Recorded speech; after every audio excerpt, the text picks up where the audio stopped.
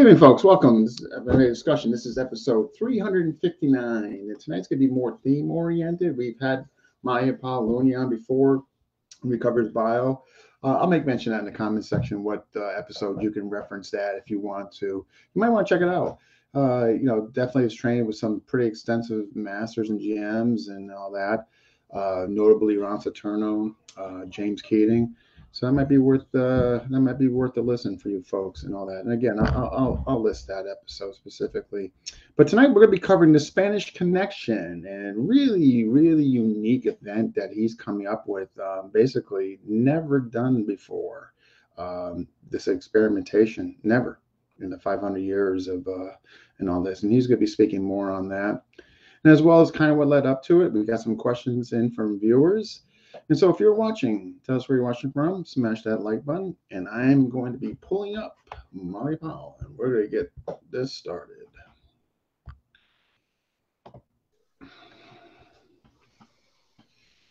Hey there, how are you? Hey, Dean, how are you, buddy? Good. So I'm kind of excited about this. As I mentioned there, in the opening, this experiment never done. I mean, everybody knows, whether the depth, obviously varying far as the knowledge or research, but everybody knows the Spanish influence on FMA. But you're going to be really, we're going to get into that later in the conversation. But your event is really not just going to touch upon the FMA influence, but rather also Latin America as a whole, Africa, and all that. And I think it's pretty exciting. And it looks pretty extensive and all that. But before we get into all that good stuff, again, what was the inspiration? What brought this labor of love on? Well, I've been involved in hoplology for many years. Hoplology is the study of armed combat, right? And how do you go about studying armed combat, right? And the more you look at armed combat, you realize that there's no such thing as a pure system or a pure style. And what I mean by that is a lot of us are caught up in this, oh, this is from here, this is all it is. It's never been touched or influenced by anything else. I would like to question that, because if you say that's the truth, it means you've never faced combat. And if you face combat, you've not had to change. In other words, real pressure testing where heads are lost and you've not had to change. Well, we'll have different questions on that, right? So as we were looking at hoplology and the study of armed combat, of course, I did a lot of things in Southeast Asia, but you keep hearing about the European influence, and nobody's really looked at how Europe and European blades shape the world of martial arts, right? I mean, all of us, you, me, and probably anyone listening here is in love with some kind of Filipino, Indonesian, thereof art, right? However, think about it. Did Asians ever conquer the world? Not really. The blades that conquered the world were European blades. And yet we haven't honestly looked at these blades and said, hey, what is it about this blades and this blade culture that allowed it to conquer the world? And I'm not just talking about one kingdom, right? Spanish were the first. You also have the Portuguese and the British, right? So it's not one, it's multiple. And you can take that forward and say, all the way into World War II, there were dreams of conquest of the known world. So this is not an ideological question about who's superior or who's not, but looking at the blade craft and how those strategies came into being and how it actually influenced the world of martial arts. So as we were doing this, I started questioning, you hear a lot about, oh yeah, the Spanish influenced FMA. Really? Are you sure about that? We'll get into that more a little later, but are you really sure about that? That's what started me down this road, number one. And number two, one of the teachers from whom I learned arts of the Mindanao, he was big into Destreza, and at some point he said, hey, enough with Kampilan and this, let's also play with some of the other pieces. So that's how I got started, right? So that, and given history and given hoplology, we said, okay, you know what? Why don't we do this? Why don't we see how the Spanish were influenced and how the Spanish influenced the world? Not with a preconceived notion that this is what happened, because none of us were there. There's no way for us to know this happened or this didn't happen. But to say, okay, what kind of questions can emerge from this? What can we learn from this? Hmm. And what can we learn from the interrelationships, right? So one of the things that I talk about is it's not just one thing. Oh, this influenced this or this influenced that, but it's a study of, okay, what drove the mind of the conquistadors, the guys out on conquest? What drove the minds of those after the riches, those who were pirates, those who fought duels, and those who fought for Hmm. honor? So these were deep, deep questions on how the fundamental use of blades, the different shapes that you have, and how it influenced the world over. So this is what started it, man. It's interesting. A couple things you brought up, and I guess you see cinema, Asian culture, highlighted as far as films, swords, and this, but it's pretty, and maybe as of late you're seeing some as far as the European, and all that. But yeah, if you think about it, if you go back like 70s or 80s and even 90s, no cinema on basically European sword and all that. And here it is, and you, much to your mention, this world, I mean, particularly using the Spanish, I mean, like what they conquered and this, how they spread. It just amazes me that there hasn't been more in that. And I'm wondering why the Asian cinema always kind of trumped that. I think there are a couple of reasons, but let's look at a few things, right? If you look at the Highlander series, if you look at the Highlight. old Zorro, that is all pretty much Western bladecraft in many ways. Or the old Jim Bowie shows from the 1950s, Jim it Booth. ran a few seasons, and that was basically black and white, but essentially Western bladecraft. But yes, you're right. I mean, but there's this whole how do I say it politely? uh, the fascination of the foreign, the fascination of the unknown, Yeah, right? And when you have a lot of Westerners making these movies, whatnot, you want to show something that is absolutely foreign, absolutely exotic, different foreign, and far exotic. away. Correct. And then Bruce Lee helped. He was so That's for charismatic, sure. and then that started the whole Golden Harvest series and the whole 9 yards. And then you had the whole damn kung fu craze, and then the ninja craze. And the you know ninja in the 80s, that whole craze of Chuck Yeah, remember Norris. Enter the Ninja, Shogi, whatnot. That's So right. there was this whole fascination because not only was it fighting, but there was this very esoteric learnings, whether it's the Tao or the Zen or Buddhism, and Yeah, which was a far religion. departure from the Victorian Christian ideal, if you will. So it was Too boring. appealing, and that was approximately the same time that Buddhism and Zen was taking hold in the West, right? Yeah. You had Alan Watts and others growing in popularity, so it was the perfect marriage, if you will, of exotic martial arts, exotic culture, all coming together. So things fell into the background, number one, and then number two, this woke mindset, for the lack of a better word, right? Mm, That there's this almost a self-hatred that I'm seeing very prevalent in the West, where it doesn't want to acknowledge anything, right? Live in And America. you know what? You can't change history. For me, I have two homelands that were conquered by British, and we kicked them out in both places in different ways. But you can't disown that. That's what shaped us. We got to understand it. We got to Yeah, know right. it. I acknowledge it for the good or the Yeah, bad or the ugly, right? yeah, and hope to What do do you think better about next this? time. Why do you think those European countries, so for instance, England, Portugal, Spain, why, in your opinion, why were they so successful in the conquering and the taking over and claiming these new lands, as opposed to the counterpart, Asia? Like, why did they make a conscious effort in those countries during those times, as opposed to where me, I don't know who was the power back then, feudal Japan or John. I mean, why didn't we see that? We do, but most of the history is written by Europeans, and I think that's where you Oh, see the good skew. plants. Like, look at Hannibal, look at the Mongols. They conquered the known world, right? Look at the Ottoman Empire, and they almost reached India on one end. They were in Africa and Just attacking not into covered. Okay, okay. Spain, right? And then within the Indian Empire, from the 8th to the 13th century. They ruled the entire ocean all the way to Indonesia and Borneo. So I think you do see these conquests. You just don't see them acknowledged. What we usually see is the acknowledgement. What started with, say, the Spaniards, the Portuguese, and then the British.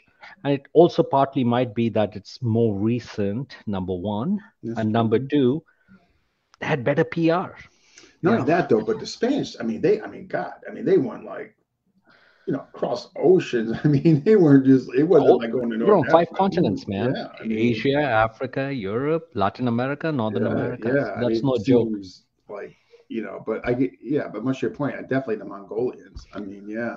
And we got some comments. This is, oh my God, I'm here for the eggnog and paella.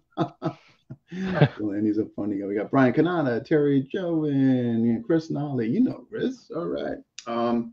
So back to the labor of love and all that, and just the fact that this has not been done. Which we're going to get to more on the experiment, your actual the event and what have you. One of the questions that kind of came in parallel is, what is it? Well, and I kind of piggybacked off this. Is there a need for this, and what is the need Is there a need for what? for basically for what you're doing here? So one of the questions that came in, what is the need for this? You know. This is not for everyone, right? So I'm not in the seminar business, nor am I trying to get 25,000 people on this program, right? This is for the crazy few, right? Those who are looking for, hey, what are the connections? What are the roots? Can we understand what actually happened? Can we understand the styles and the arts that we love? What drives it, right? Mm, And what were the relationships, or what is the context within which your art developed, right? So if you look at the jungles of Colombia and Panama, we have Professor T.J. Obi coming in, and he's been studying a lot of the Spanish manuscripts for a while, and he's coming to the conclusion that a lot of the machete arts developed independently in order to deal with the Spanish mm, problem, right? So when we think about influence, influence works two ways. One is I give you my DNA, if you will. In other words, I teach you my stuff. Or two, you oppose my stuff so much, you oppose the DNA that I bring in so much that you develop your counter bodies, mm. right? In order to deal with it. So influence is, I use the word influence very specifically. It means both these things. Okay. So if you look at the spectrum of the people coming in, it's a very wide variety and some very, very rare arts. Many Yeah, men, I would argue most haven't even seen one of them, leave alone a spectrum of these I think that's guys, fair. Yeah. right? So being able to see that and say, okay, what does this mean? So why do this? So there's a very particular format that we follow within the Immersion Foundation, which is immersion. So now imagine all you're doing is seeing the Spanish connections and interconnections for Mm, 40 hours straight. Now, most yeah. seminars run how long? Especially in the Zoom era, it's one or 2 hours, right? So basically, you have 20 seminars packed in 3 days and nowhere to escape, no Wi-Fi, nowhere to hang out. You're Mm, in it, right? So what that does, a lot of studies have been done with brain sciences in the idea of this deep immersion. When that immersion happens, new connections form. You're able to not only have better insights, but hopefully the hope with our experiments is you're able to ask a better class of questions. And what those mm. better class of questions do is enable better answers, or the search for better answers and new discoveries. More information, more discoveries. Much to your point. Yeah. This had to be a huge undertaking. I can't even imagine. Well, not. I mean, physically, you actually going to these continents, but in addition to that, your meetings with fellow apologists, you guys going over stuff, the countless hours and stuff. I mean, It's talking not about a easy. labor of love, obviously. You know, um, when I look at this and you're describing this to me, it seems overwhelming. Like if somebody threw this in my lap, just the thought of it would give me an anxiety attack. Um, so I'm assuming obviously overwhelming, labor of love again. You know, it almost seems though it has to be this way because you're talking about different continents. you're talking about different time frames and all that. Is that fair? Yeah, it's overwhelming. It's quite normal for me to have 3 a.m. meetings, right? And then sometimes meeting going late into the nights, and then discussing things, and then some people don't want to be with the other people, and they're like, "Oh, what's really your agenda? Why are you trying to do this? What's your real game plan? Yeah. Are you trying to put me on a spot?" So you have that kind of trouble usually, and then while they acknowledge, okay, things influence each other, uh, sometimes people are shy to put their stuff up in front of all these other ambassadors. And I don't even like using the word masters and grandmasters because that's such an overused term in so many ways. But if you are good enough to represent your art and be an ambassador, what I greater like what ambassador, but greater yeah, honor, yeah. you know? So now you have all these people who are truly dedicated to their craft, truly world Mm. class. And many of them, I had a few people say, but I've never heard of this guy, I've never heard of that guy. And I say, what does that tell you about one, your research, and the fact that how much more there is for you to discover, and three, that don't always just go with the popular genre, We right? get so caught up in that, those big names, and man, and I'll tell you what, I can actually attest to this, and I wouldn't be able to do it if I had not done this show. There are some freaking gems out there, man. For one reason or another, they remain to be, reclusive, or they don't like the limelight, or maybe erroneously they were giving a bad rap or what have you. But there are some gems, man. I pull out, I'm like, yeah, where did this guy come from? Like, how come nobody know? It's great, like you're like yourself in the beginning. I'm just like, what's going on here? Like, why is nobody? And and much to your point there, yeah, it's like just because you haven't heard this guy, man, doesn't mean he's not bringing something major to the table. I mean, you know the kind of people I hang out with, right? And half of them, most people would not know who they are, right? But that's the reason to go look at it. Because, hey, if you're truly studying combat, and if you're learning exactly the same thing that every Tom, Dick, and Harry is learning, Mm. where's your competitive advantage? Number one, it's not really smart, Yeah. right? So, what is in your favor that's there? That's one. And then two, you know, if you study things long enough, at some point it becomes alchemical, magical. Okay, and that the people that you can really talk to and interact with about this Mm. become far and few. Now it's no longer about, hey, strike one, two, three. Now you start paying attention to, hey, is the contact point at 30 degrees? Yeah, you're right You though. know? It becomes Yes. smaller and smaller, and but you just reaffirm because doing pipe, everybody's like, why are you doing that? Why, how come you're not just sticking with that? God forbid if you were to go outside the box and look at something. You know what I mean? And much to your Yeah. point, with these even more eclectic arts that you're going to mention in a bit. I mean, the amount of shit I got when I bought first Piper aboard Oh, I onto didn't. I know onto that the first the immersion lab, reputation. right? You know? Yeah, I mean, I got so much crap, and then I had Ed and Lloyd in the same room at the same time, So believe me, it was You're pretty interesting. brave. Yeah, but that's where like Yeah, no, Lloyd, I'm my sure they bird, conducted and it themselves. grew. But that's the thing, you got to find these gems around, and you don't have to like them or dislike them. This is about the knowledge itself. Go study 100%. it. Yeah, I guess. And also, I mean, on a side note, right? Slightly, I'm going a little tangential, but it's important, Mhm. right? These different arts, they fire different they fire different neurosynapses. They fire different parts of your brain, which means the way you develop is going to be a little different, right?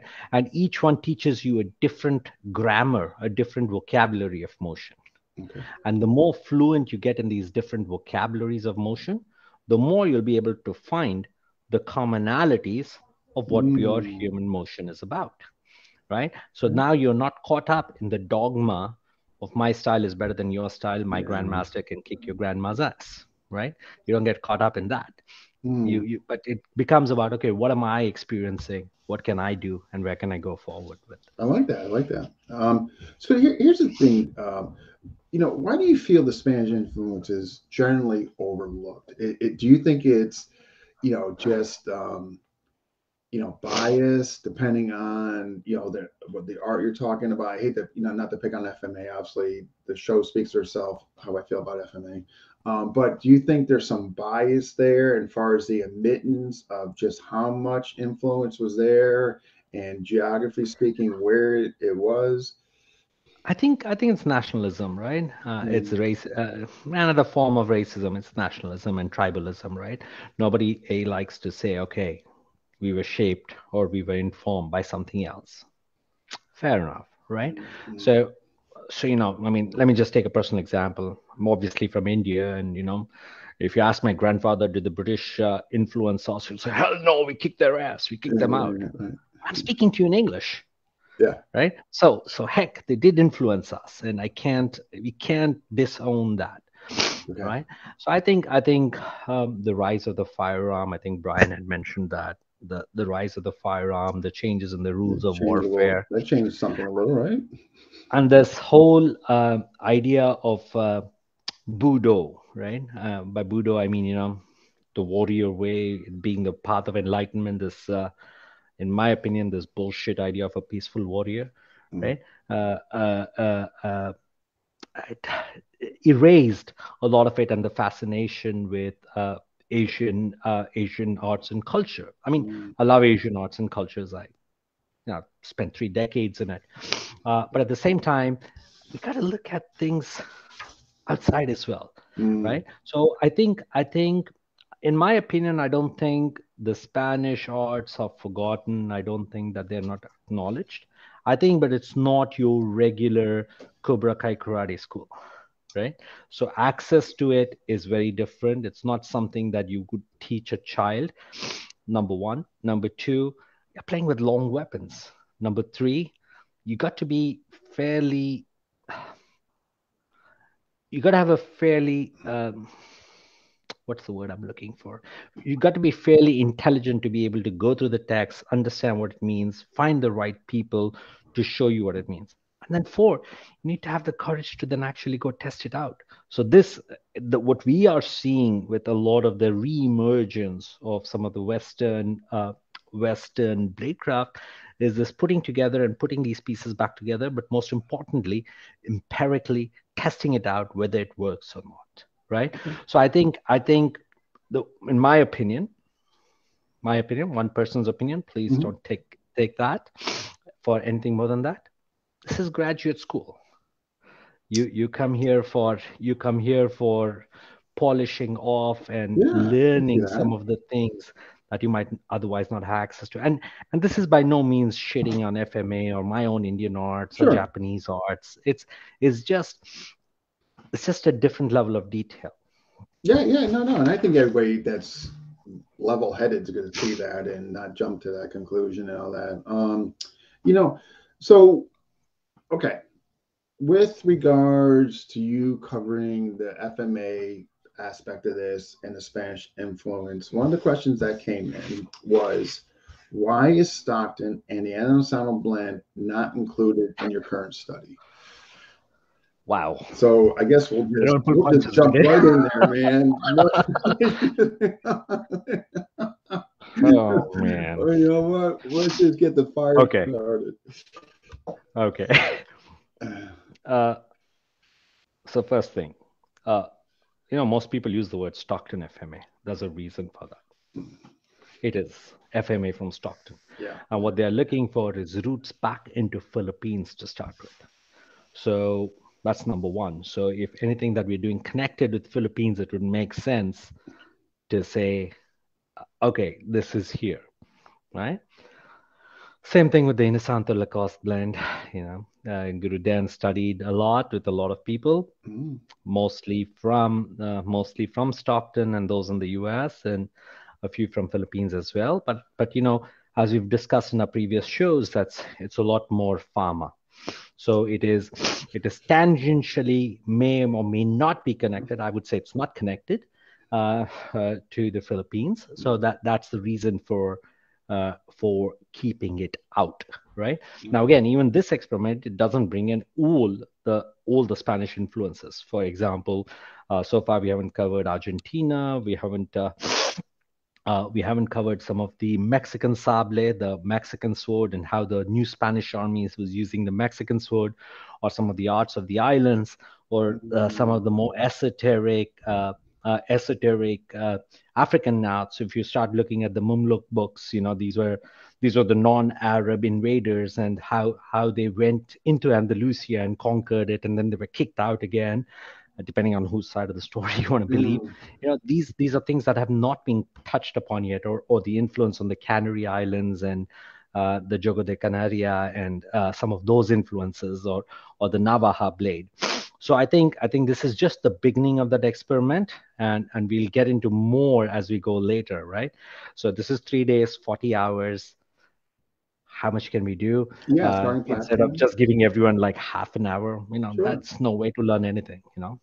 So I So guess, that's why no Stockton FMA. okay, Sorry guys, your Stockton and FMA. and In there's your answer. Santo, sorry, it's a farmer Hey, maybe down the road. You know what? down the road. Yeah. But so I guess since you kind of touched upon some of the countries and influence there, so what let's countries of focus or what you are. So countries were really weird, right? Meaning the boundaries that we know today are not the boundaries that have been there through time, and these boundaries changed quite a bit. So of course we're looking at Spain, and we have at least three expressions of different schools of destreza coming in from there. Number one. Number two, looking at Northern Africa, like I said, looking at the Nimcha blade. The Nimcha blade is a curved African blade, and that is what clashed mostly with the Spaniards. So the interaction between a curved blade and a straight long rapier, how did that work, right? Number three, we have Maestro Puck Curtis, who's going to show how the Spaniards and the Italians fought, and how these two very different styles of blade craft emerged, right? Mm, Then going over to Philippines, we're looking at two pieces. One is Cebu. We're looking at what I call asymmetrical weapons, right? Where you have latigo y daga, right? mm, So how two asymmetrical weapons, the asymmetrical weapons came in, and how that's influencing. It's just to give a taste. Now, did the Spaniards influence Philippines? Okay, let's answer that. Very little, right? Because if you say they influence them, what you're taking away from them is that, hey, they had no indigenous arts. prior Were to there their no arrival. were there no pre-Hispanic arts? Hey, wake up! India ruled over the Cholas ruled over there from 8th century to 13th century. One-sixth of the language is based in Sanskrit. That sounds right. Your Indians just landed there and they said, "Hey, let's hug and do kumbaya." No, Not only good that, job, Ken. Indonesia coming up, and I Yeah. mean, no. So, but yes, Spanish became the de facto language. So you Yeah. see the numbering system and the names coming in, and some of the pedagogy started to creep in. Otherwise, if you look at some of the old timers, they usually like do like this, boy, do like this, boy, do like this, not this, Like that. this, That's like this. yeah, not this, that. So you have that, and then Mindanao. Mindanao, fascinating place, hardly ever conquered, Mm. very, Yeah, something going very. on down there with those Moros, huh? Oh man, yes, yes, Mhm. and Mushtaq Ali is quite a treasure, and he's finally agreed to teach, and I've been studying with him for many years, and he's going to show some of the strategies with the spear, the panabas, the kampilan. So you have to understand why they were not conquered. So that also is an influence, because your strategies have to adapt, your fighting abilities have to adapt. Mm. Then coming over to the new world, looking at the jungles of Colombia and Panama, the single machete and the double machete developed. Its use is very different, and how they move is very different. The geography is very different. You're fighting in deep jungles. You're not going to be dueling, boom, boom, boom, right? Yeah, Your, yeah. your style of fighting is going to change. And you have Dr. TJ Obi, who's hardly anybody knows him, but he is a scholar's scholar and a fighter's fighter. Just to give Wow. you an example, this guy is the first guy outside of Colombia and Panama to become a full instructor. He was assisting Helio Gracie in the early 80s, Oh, no and kidding. he was acting as translator. He's traveled through Africa finding rare arts, right? He's traveled through all the islands in the Americas looking at finding unknown art. So he's a treasure. He doesn't teach that much, but he's coming here. He's showing. So that's the next one. Then looking at, when we look at our American Southwest, how did the long bullwhip develop? How did these dons use that? So we have Anthony DeLongis, who's been a long time, both the Stresa man and the bullwhip man, showing those pieces. It's Right? fascinating, the whip man. And then, we have the Bowie knife. And I am stepping up. I generally don't teach, but this time Yeah, as well I'm as you doing this. should. I mean, Yeah. There was a reason I was not teaching because, trying to do these things, then it shouldn't become about you. It should be about the art. And that was the reason I stepped away. But this time, both my teacher and others have said, okay, we need to do it with one of my other buddies who's a fencing champ and a junior world champ as well. We're going to show the Bowie knife and how the strategy is developed, how the use of it has come into being. Then we get into what I think of as the empirical, the rubber meets the road, right? And no disrespect to anybody else, but what I mean by that is two pieces. Number one, how did the Spanish or the Western bladecraft influence Asian martial arts? So look at Wing Chun. So the transformation of Wing Chun with the fencing footwork into Jin Fan and then JKD, and we have Joaquim Marcelo, one of Ted Wong's top students, showing that pure expression. Well, yes, I know it's the other school of JKD, but there's enough room for all, right? Oh my gosh! So of course. He's going to show that, and the fact that he's from Spain, he's also a flamenco dancer. He has insights into the timing and the rhythm and that Spanishness, passion, as they say, the passion really well. So he's going to show that piece. And then lastly, the SCA. And, a hat tip to Brian Kanata for this. Brian's been talking my head off about SCA for years, and I never quite got it, It never quite clicked until recently. And then we have SCA. So these guys put on armor, take blades, and fight full contact. Yeah. So what's that? If there's anyone who's testing your theories out, these are the guys. Venture to guess, and if they are. Yeah. So thanks to Brian for making that connection and making that happen. What is that, Brian? Oh, he's a pain. He's a pain in the butt, man. You know what I mean? Brian, but he's a great guy. I got a date with him on the buckler. But yeah, he's an awesome guy. Hey, just for folks, not to change, but I guess it's kind of all interrelated here. What you got me working on, what I will be working on, is it going to involve? I know it's going to involve Extreme Crayola. Is it going to involve that Colombian art too? Yes. So the project that you'll be working on might be with Alex. So Alex, buddy, that'll be just more for us to talk about. So because I'm just so fascinated with this stuff. But so the Latin arts, there are about a dozen that we are going to look at. Yeah. So you'll have your hands full on my project. Yeah, but I can't wait because I'm actually going to get like the physicality of this stuff. You know what I mean? Like, yeah,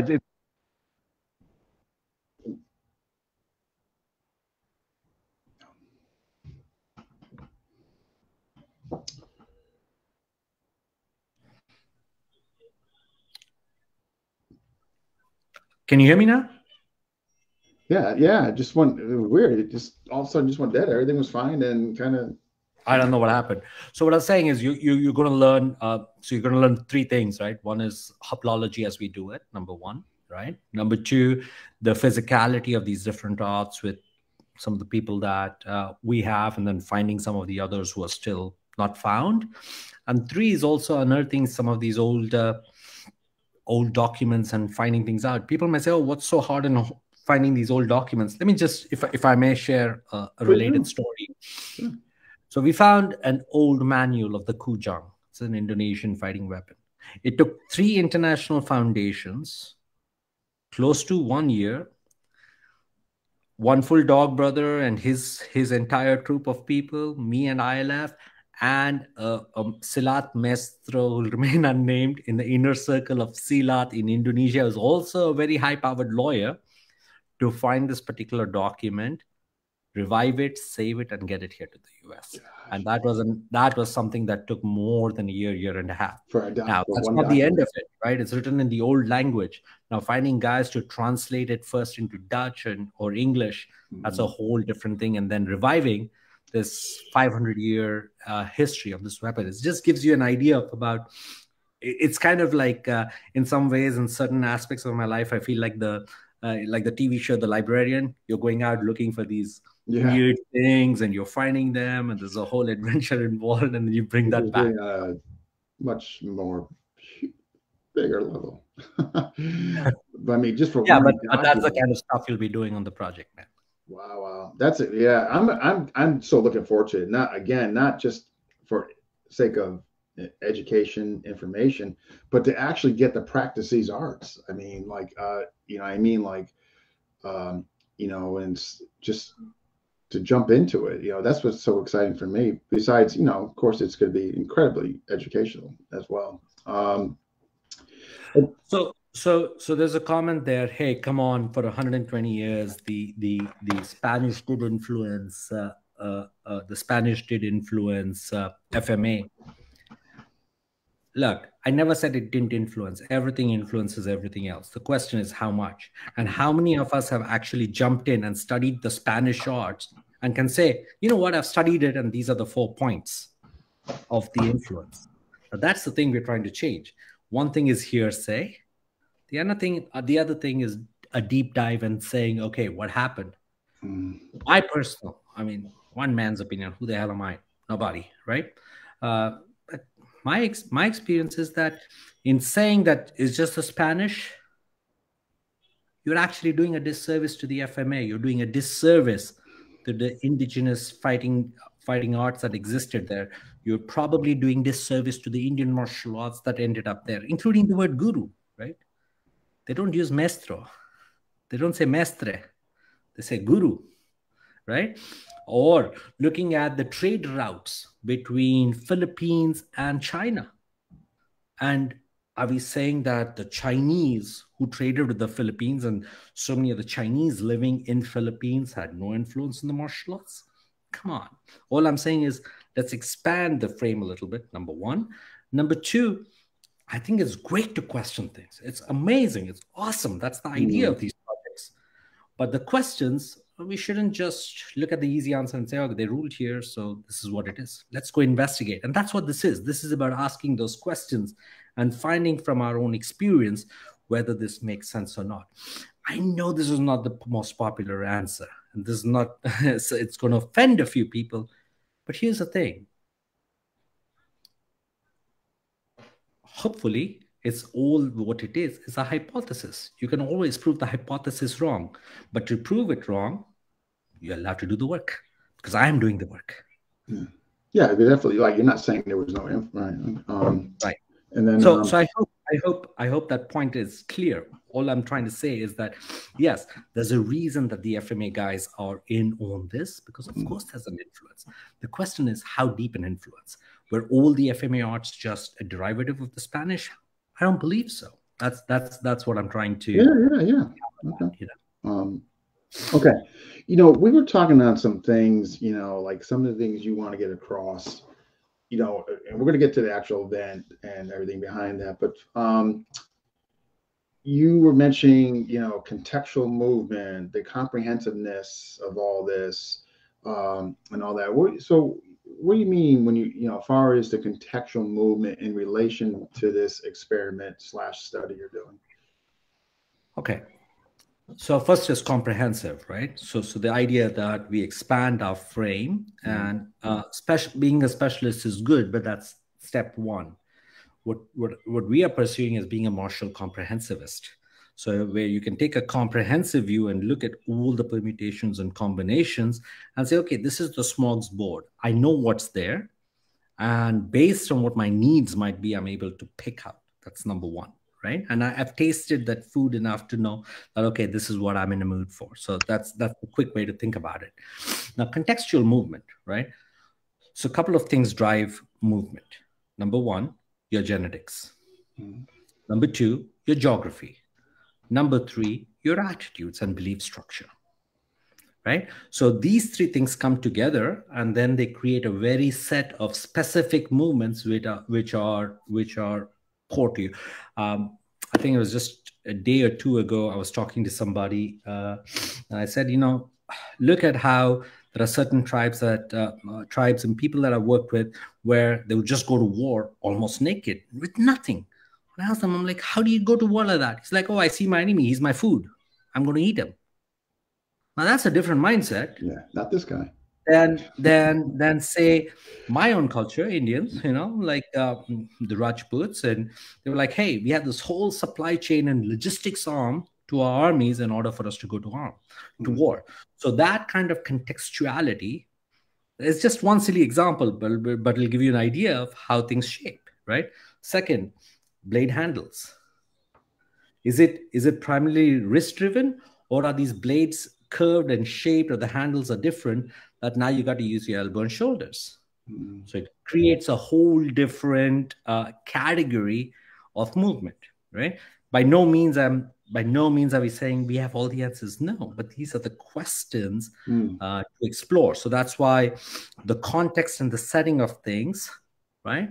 And the contextuality is key as we take a comprehensive look at what is it that we study and how we study and why we study them. It's completely different if you're doing as a weekend sport, or if you're like, hey, I'm doing it for fitness, things change. Sure. Hey, I'm doing it for self-defense, things change.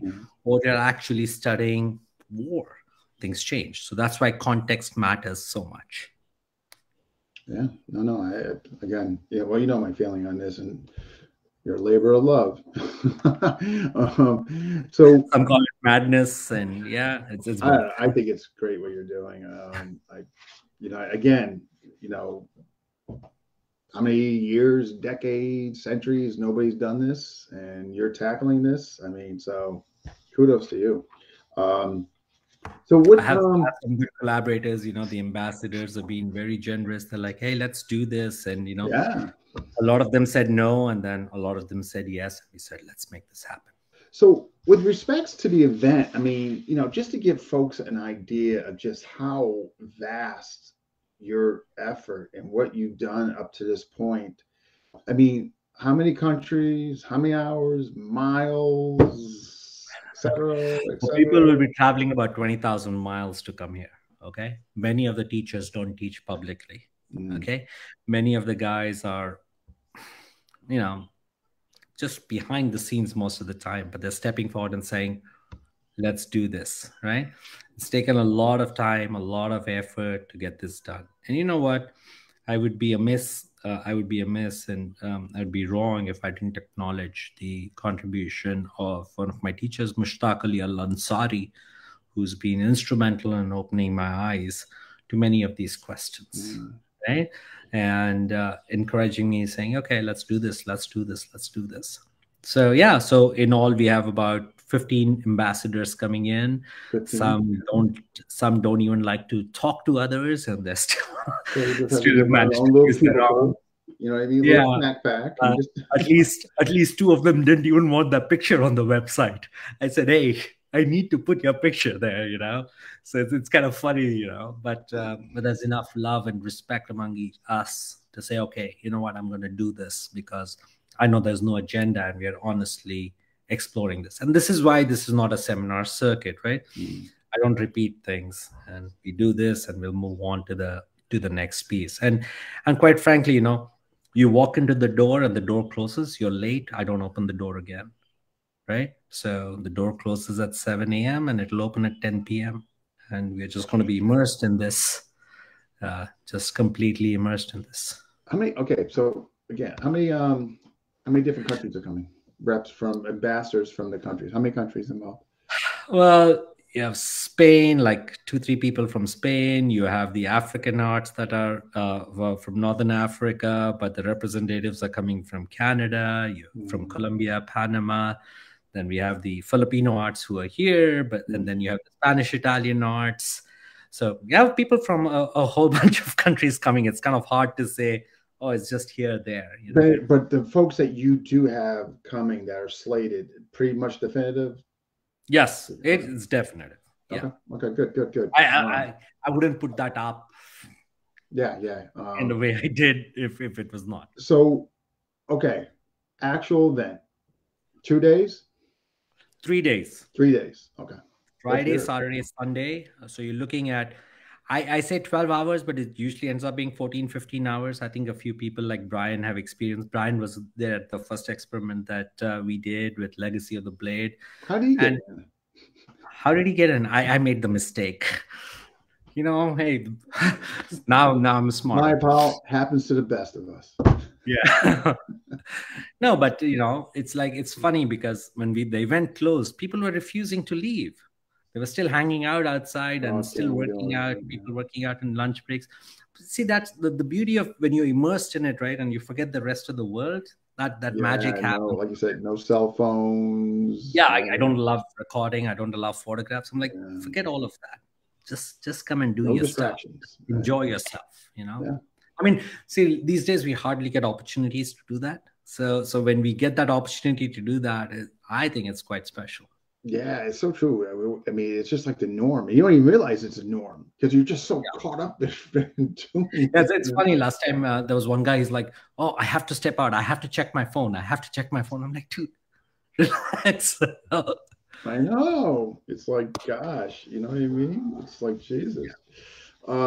So, okay. One of the questions that came in was, so how many guests are you having? What's the number?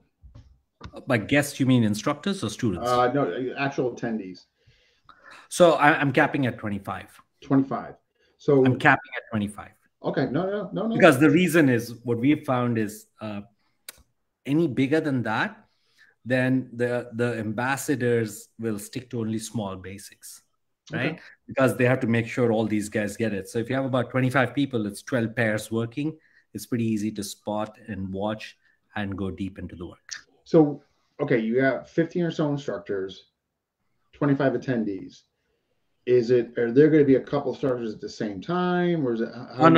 No. So only one teacher teaches, and usually what also happens is all the teachers stand there, watch, and many a times you have many of the instructors jumping in, like Mark Denny would jump in and practice. Martin Wheeler would jump in and practice. TJ would jump in and practice. Yeah. Stephen Bling would take advantage of that.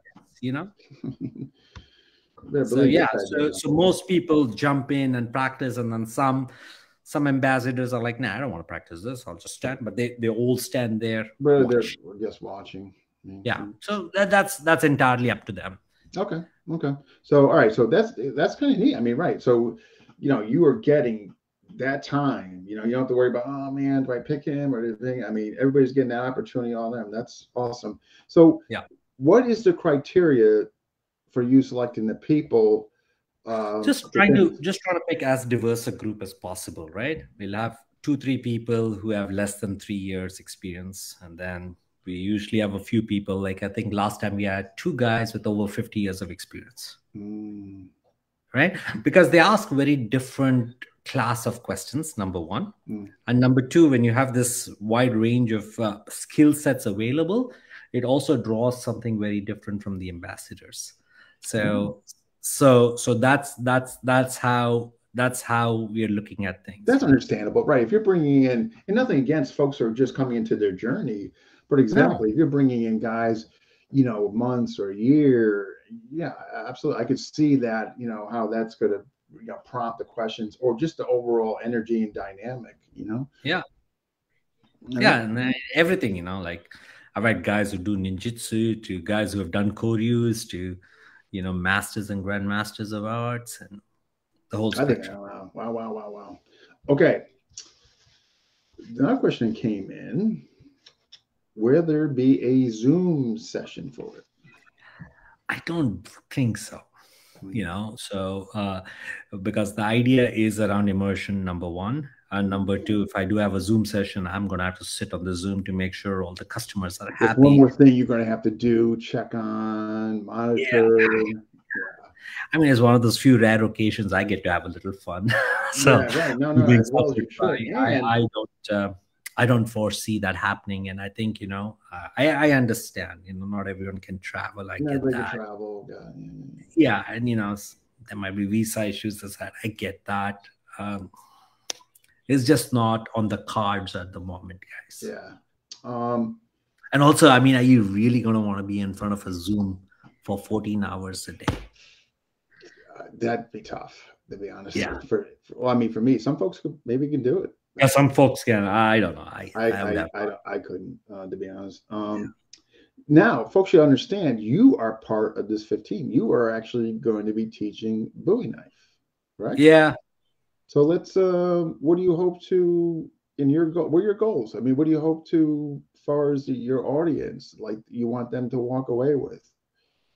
With the Bowie knife, you mean? Correct. Look, one of the things that's hardly acknowledged is American bladecraft, right? And yet, this was, in my opinion, the last great bladecraft of the world, right? And with the pioneers coming in, and you had all the three major countries, the French, the Italians, and the Spanish, who had set up stuff in Louisiana, and it led to a very particular development of fighting. Number one. Number two, the blade and the blade design is pretty unique. Number three, we're a culture that loves to damn fight. And, I mean, as we've been doing our research, we've been finding we've had senators who drew a Bowie knife in the damn Capitol. And, yeah, it's a fact. There was definitely tax back in those days, man, in the Senate House. I mean, yeah. Yeah, and it was one of the few weapons that were banned in the United States. Imagine that. I mean, they didn't ban guns, they banned a damn Bowie knife for a good reason, right? So what I'm hoping to accomplish, quite frankly, is, hey, the arts were almost lost, right? I studied with James Keating for a number of years, and so has Dexter Mix. What we're hoping is to the work that him and Bagwell did, and some of the others as well, right, that have done to unearth and unpack what the code behind the Bowie fighting was, we start to show that. So what I hope to accomplish is show some of that, show the so-called back cut and the mystery of the black cut. Then you have the plays and master plays. How do you do the setups? What is called the nature of the true timing? How is that distance measured? Those are some of the things I'm hoping to play with and experiment, with the Bowie knife. Bill McGrath and I would discuss the Bowie quite a bit. And once I used to remember him asking me, about the back cut. And he's like, oh, show me what you mean. It's like the famous back cut, It's like... Yeah. So then he's like, hey, is that a live blade? I said, yeah, this is a live blade. So I was showing him some of the stuff. So it's fun, I think American bladecraft doesn't get the credit. No, I think, again, back to that whole the Asian thing, and I mean, but it's such a big, scary knife, man. It's just like, yeah. And I mean, if you've handled, say, a Bagwell Bowie, the damn thing just seeks blood. It just flies, and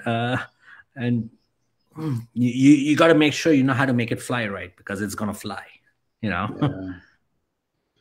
Ugh, man, yeah. So that's awesome. It makes. Let's just say you pull out a Bowie knife, it makes a damn statement. I would think so. Yeah, I got my 4-inch folder. You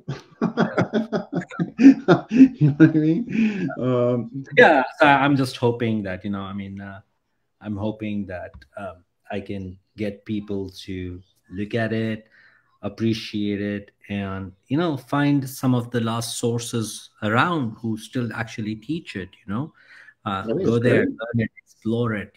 Because as one of the big things that drove my immersion projects is so many of these arts that I so dearly love are going to sunset in my lifetime. No, I know that's a scary thought. Some are just gonna disappear because nobody's going to carry them on, or no lineage, and that is a very, very sad, depressing thought. So hopefully, a few more people, maybe there's another 2-3 crazy guys who will fall in love with it and keep that mythology alive. And I'm using the word mythology very specifically. It's not just stories, but this mythology of movement, what was done, how it was done. People, one thing I do want to emphasize the Bowie knife. a lot of people have done it a lot of disservice, making it sound like it's some white supremacist slave owning art. These guys are lazy, fucking lazy. They don't do their research, don't know what they're talking about, and they probably have never held a knife. You know, the first things when the black men became free, what was given to them was a damn Bowie knife. So if there's anything that is a symbol of freedom, Interesting. you know, even, I mean, America is a symbol of freedom, but what is a symbol of freedom even within America is a damn Bowie knife. Who's actively teaching it today? I think there are quite a few people teaching it, but I guess reputable. I guess. Oh man, you can ask me that question. Okay. But all right. No, I mean, we didn't ask that question. So who's good? Oh man.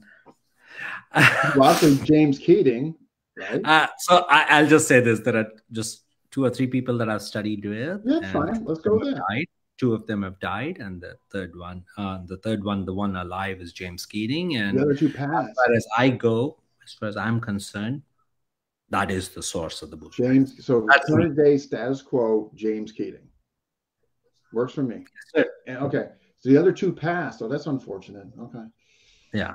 I mean, there are still others, right? There are others who are teaching, and then there are others who are still developing their own methods. You're seeing a lot of FMA guys adopting it and saying, this is how we would do it, right? Yeah, but nothing wrong with it. It's good. You know, it's really good. People are adopting it and working with it, whatnot. That's great. But right? You want the pure. When I talk about the Bowie knife, I'm talking about the bayous, the southeast, and coming over to the new frontier lands, or how the Mexican Bowie developed in its own particular way, and how that came in, right?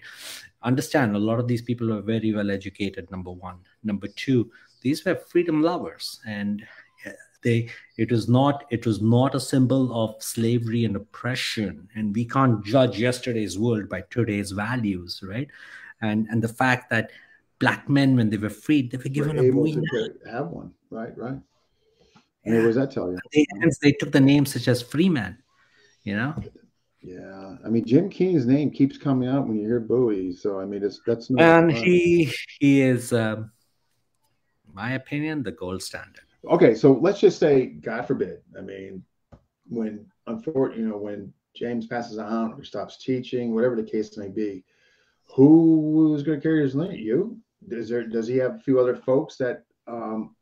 He's certified. He's certified a bunch of people. His main protege is a gentleman by the name of Robert Langford.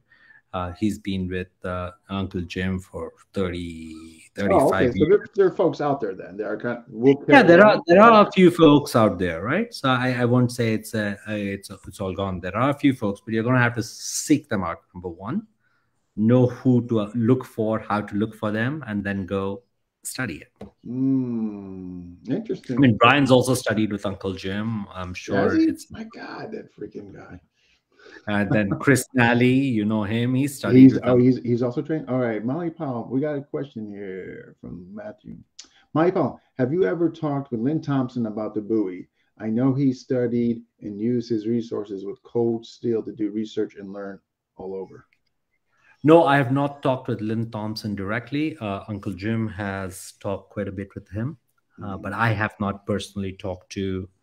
That's Matt, right? No, Matt, I haven't personally talked to Lynn Thompson about it.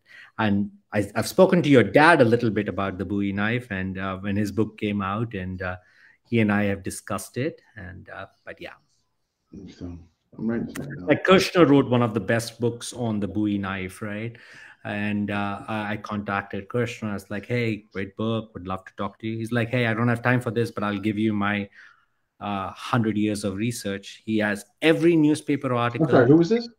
Kirshner. I'll send you the name of the book. Okay, yeah, please do. Okay. Slipping the name of the book is slipping me, but yeah, he basically gave us his years and years of research, like 2 gigabits of research on every newspaper article ever done on the Bowie knife, going back to the early 1800s. To all his primary research for us to take it forward. Paul Kirshner. Okay. Yeah, please do. Yeah, I would love to. Got another question for you. Sure. You considered Bill Bagwell a Bowie knife instructor as well, or a maker and scholar? You can't be a good maker unless you know how to use the damn thing. And he was a scary man. He was a scary man when he would demonstrate the back cut. Bill Bagwell? So, yeah. Okay. Right. And the fact that he could just look at your proportions, and then build the knife to your specific body type says a lot, number one. And number two, the fact that he would teach with Uncle Jim. Okay. All right. That's Uncle Jim lineage. Okay. Yeah. Yeah, I'm gonna look on these cats. Yeah, now you got me overly curious. You know, like I don't have enough on my plate. Let me just add one more thing. So all right. So back to the event. Like, what, in your opinion, what would deem it, or like, what would be the signature or all telling that it for success? Like, you know, when you leave Sunday night at 10 p.m. and you're closing up the doors, everybody's on their flights going back. What will the measure for success be? I and other participants leave with more intelligent questions than when we walked in. Before you walked in. Fair enough. Yeah. Okay. That to me will be success. They leave with questions. Okay. They leave with better questions. Better questions. To investigate, and they leave with new connections that say, okay, this might be worth looking into. Or going deeper. I got this guy, man. Now I really want to dive into this art. Yeah. Okay. Yeah. Man, I mean, that's wow. Yeah, I mean, right, exactly. Man. To me, that is success. So, I mean, the stuff that I do, it's not going to fill halls, you know. But you know, it's going to attract a very specific kind of person, and so that's what it is. Looking back at your prior events, as far as immersion labs and all this, again, you know, I know you kind of was kind of stick based. I know, like, this seems more challenging and difficult, just based on all the different countries and all that, the historic context of Spain and all that. Is that correct? This is the hardest thing I've done. This is the hardest one that you're tackling. Okay. Yeah, this is the hardest one. I have one more which is harder than this.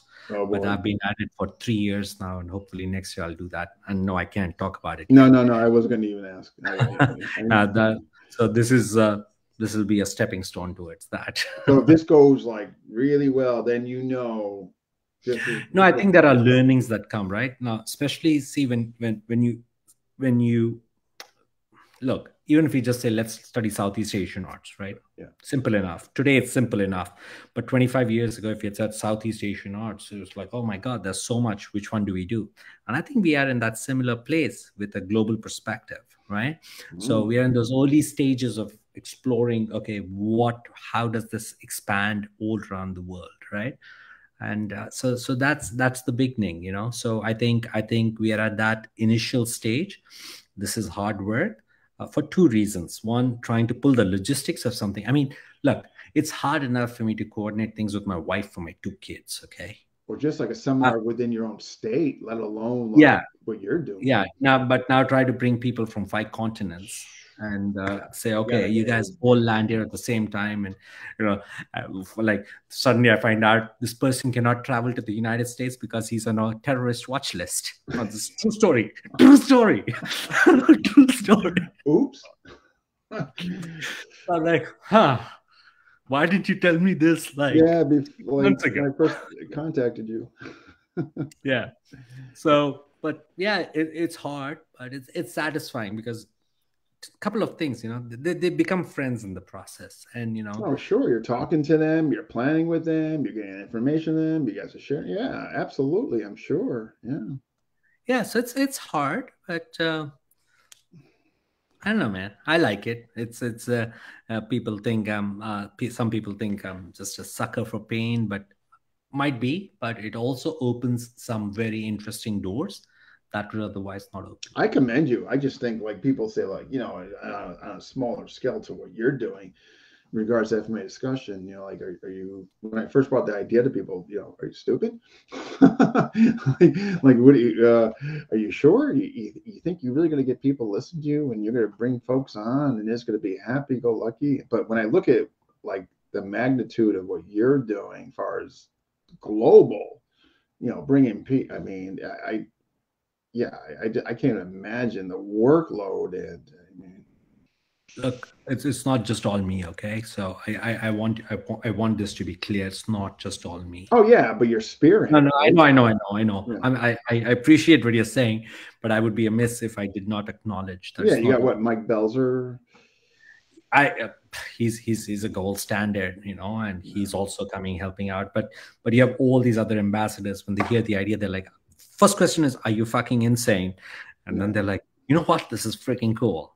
And yeah, I think it's, I just commend you and your team. I just think what you guys are doing, I mean, again, nobody's done this in decades, centuries, and look at this, you know, this comprehensive aspect to it as far as the influence and the different countries. And yeah, and I'm just so, you know, thankful to you just to, from the back end, just to research and learn about this stuff and help you with the whatever it is I'm going to be helping you with as far as the Latin arts. Yeah. I you know, it's so neat and educational. It's just, it's captivating. I mean, that's what it's about, right? It's about finding those others who have the same kind of madness as you do. Yeah. And then together we explore these madnesses, you know? Yeah, we explore these madnesses. So I got to get with a guy from Mexico, right? I mean, try explaining what you do or I do to a normie. Yeah. Just try. Yeah. So, no, again, it's great. But I gotta get in contact with you and the guy from Mexico, correct? Yeah, so we'll do that next week, and then we'll start you off on that. I mean, that book that I was telling you from the 1940s, it's already been fully translated. Now we get to the next step, and then finding some of these sources, and we'll get moving. And if there are other guys who really want to work on certain aspects, you know, contact me, and then we'll try and figure something out. But the most important thing is, like, you know, be dedicated, and if you say you're going to do something, you bloody well do it. You know, it's not, I'll get to it next week. Maybe then you should do that for yourself. And there, I could connect you with some people there, but there's a particular rhythm to this particular madness that we call Immersion Foundation. Yeah. Again, I mean, this is, wow. Yeah, folks.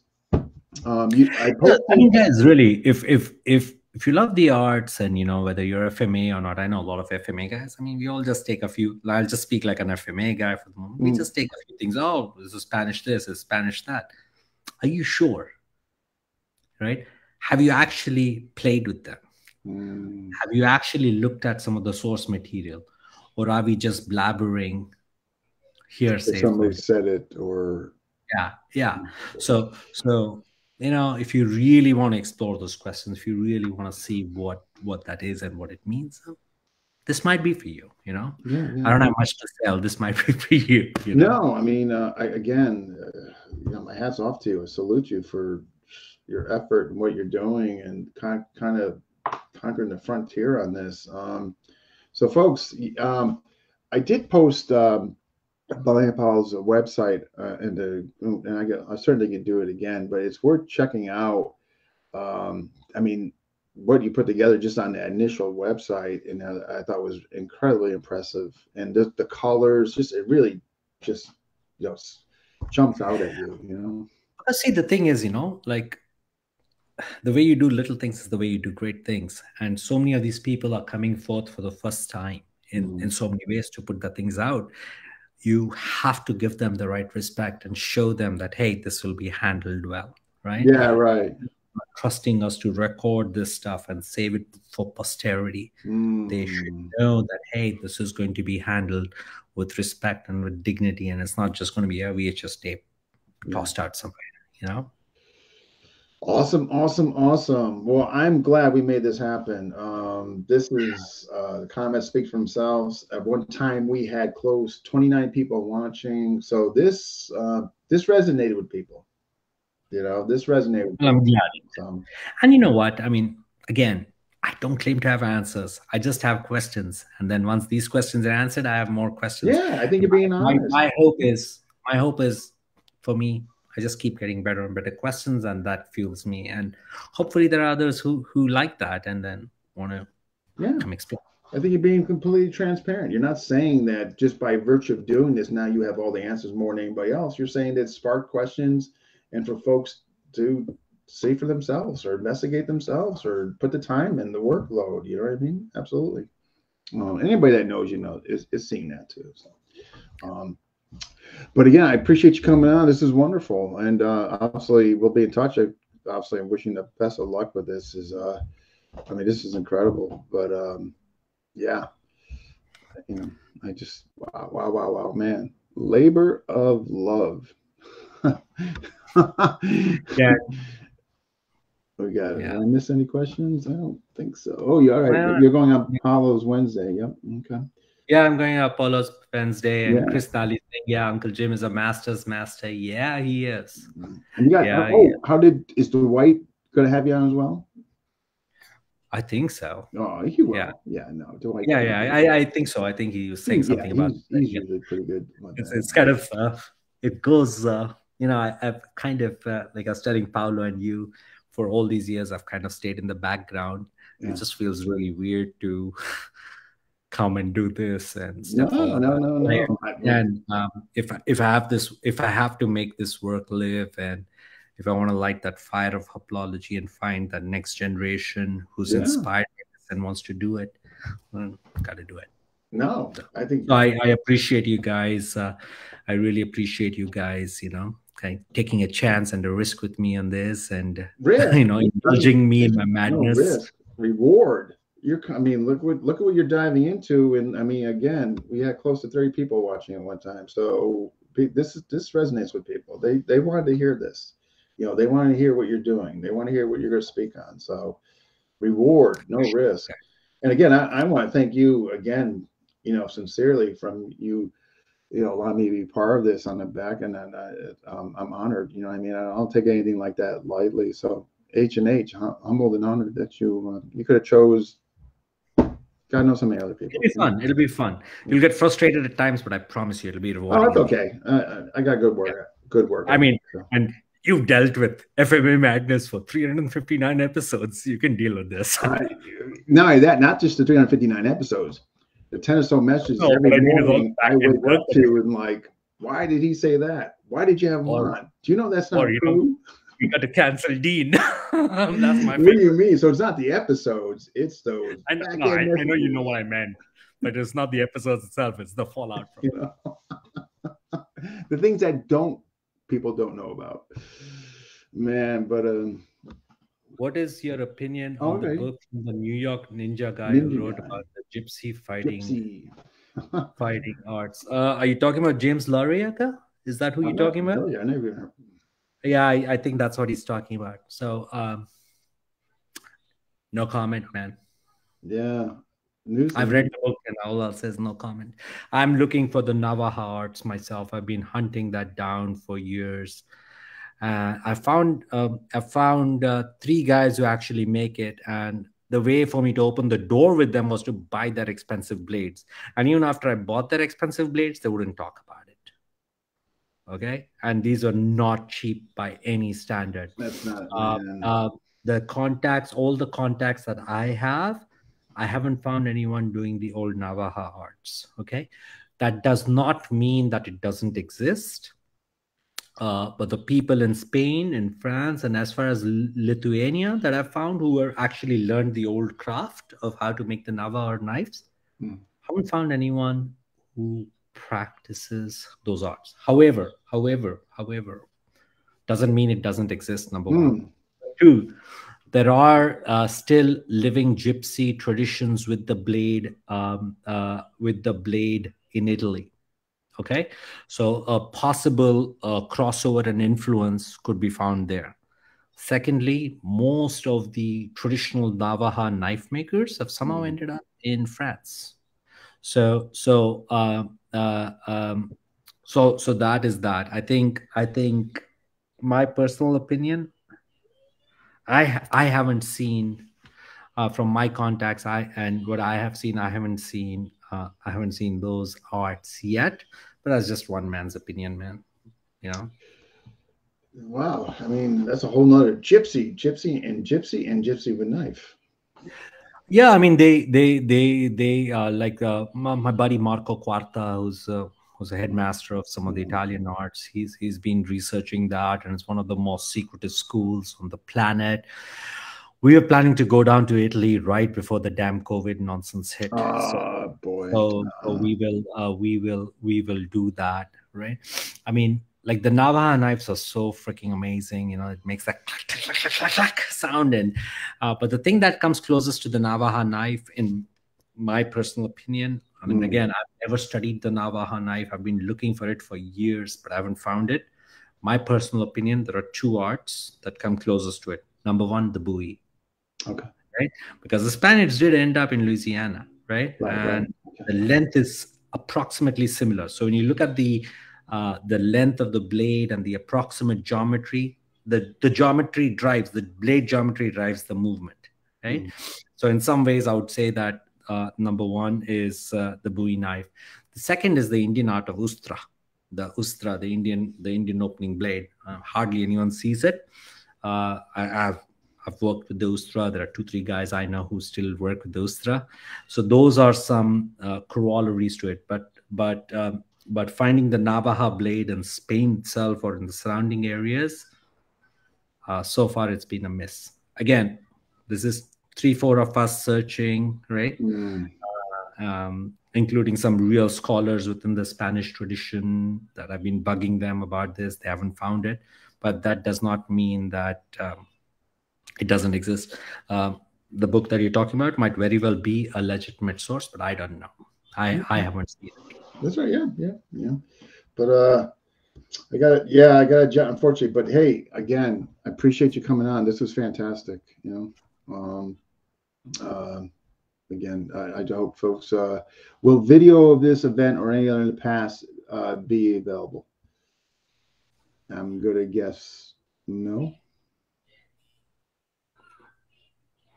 I forget. I don't know what Brian's talking about. There are guys in the South, but they won't talk to me. Yeah, I'm not. But then I have no idea what but Rick is asking, will a video of this event or any event in the past that you've held, will it be available? Oh, we are trying to get it on. There's just some crazy issues with it, man. And you know, I've been dealing with some personal stuff as well that had taken me out of the game, but I'm slowly coming back in. My hope is not just video of the events, but video of all the expeditions we've done. As the teachers allow, say, okay, we want to bring this out, we bring it out.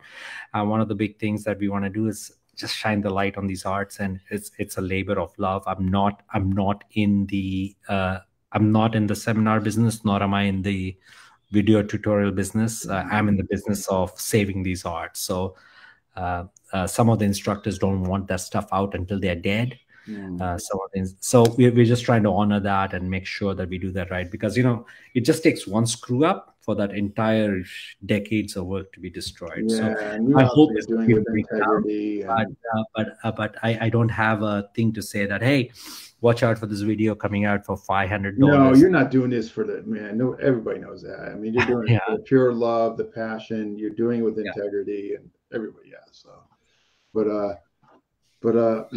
awesome. Yeah, I gotta get to my next thing. But again, I appreciate you coming on. This is wonderful. And can I answer this one question? Sure. Dean, he's asking, had Lloyd used Navaja and Piper system? No. Not that I'm aware of, not that I'm aware of from Nigel or from Lloyd. That would have been definitely shared with me by now. And the blade dynamics are very different. The kudu knife. Lloyd's heavily kudu. The kudu. Yeah, and it's much more Silat and Zulu rather than Spanish. Yeah, and definitely. Used very, very differently. Yeah, very. Yeah. No. All right, man. All right, you got it. Thank you so much. You did great. I'm glad we made this happen. Hey, thanks, man. This was fun. It made me It forget was. about this It was. for a while. Now I can get back to my pain and cry. No. Hey, well, hey, best of luck with that. And let's next week, let's talk. Let's talk. All right. Thank you. And yeah, if you guys have any questions, just reach out to me on Facebook. And really, guys, if the event is of interest to you, apply sooner than later. Right? I would like to just close on the people and then start the work on trying to fly all these guys from everywhere at the same time in the same place. All right. All right. Awesome. Peace out, guys, and Merry Christmas and Happy Holidays. Same to you. Take care. Talk to you next week, dude. Absolutely. To consider it done. All right. Yep. All right. Thanks, guys. All right. Bye. And that wraps up. Wow, what a great episode, man. That was something. I wish him the best of luck with that. Yeah, that's a lot. But again, just incredible on so many levels. Next episode, 360, will be Wednesday night. Duran Howard and Tony Parker, students of the late Greg Alon, also GT. So they're coming on Wednesday night at 8:30 p.m. They're going to be talking about their journey with them and all that. And plus, they're going to be doing demos. Yeah. So check that out. That should be a fun episode with those guys. All right, folks. Thank you for all those that jumped in. And we'll see you Wednesday night, hopefully.